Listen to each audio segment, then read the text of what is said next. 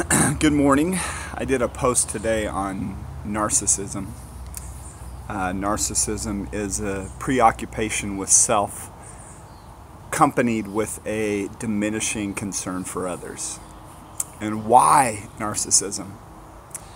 Think about it. At the root of that is, if we are not rooted and grounded in the love of God, if we don't believe that we've been justified, adopted, and loved by Him, at our core, then we're having to self-justify and self-glorify. That's part of being an orphan, apart from the love of God. Now we're searching and striving for our love and acceptance apart from the foundation of what we are created for.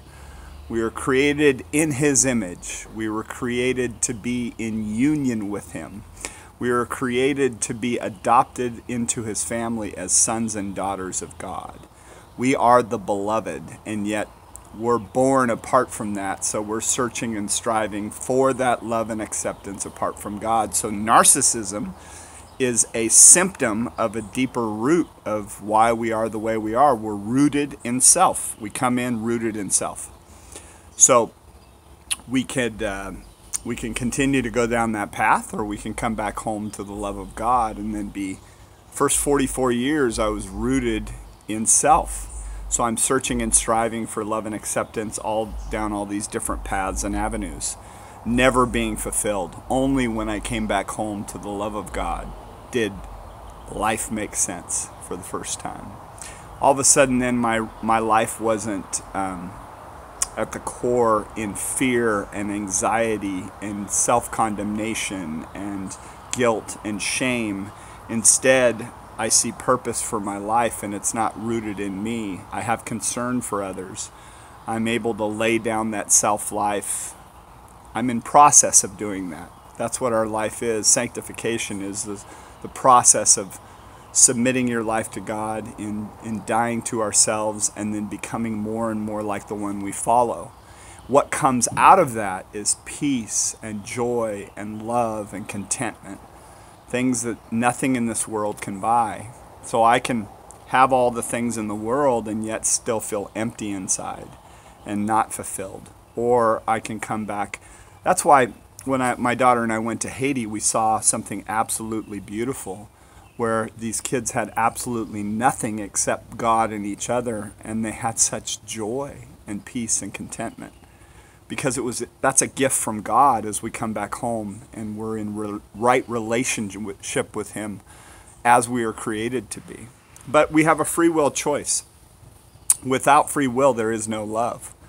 So we can remain apart from Him, and we can continue to self-justify, self-glorify, or we can come back home and be secure in our identity as children of God. And then everything that flows out of that life is love and peace and joy and contentment.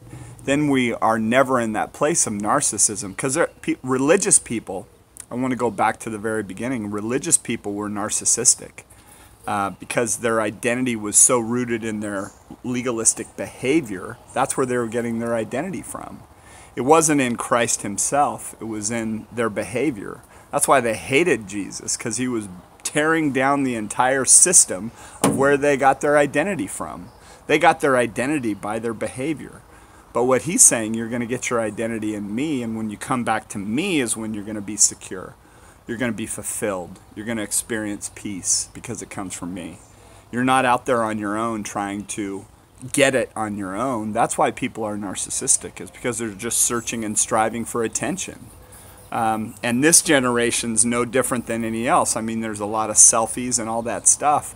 But if technology was available for us then, then we would have done the same thing. It's a nature within us being apart from God, searching and striving for love and acceptance. But we can experience fulfillment when we are rooted and grounded in the love of God. And that's the only time. Anyway, God bless y'all.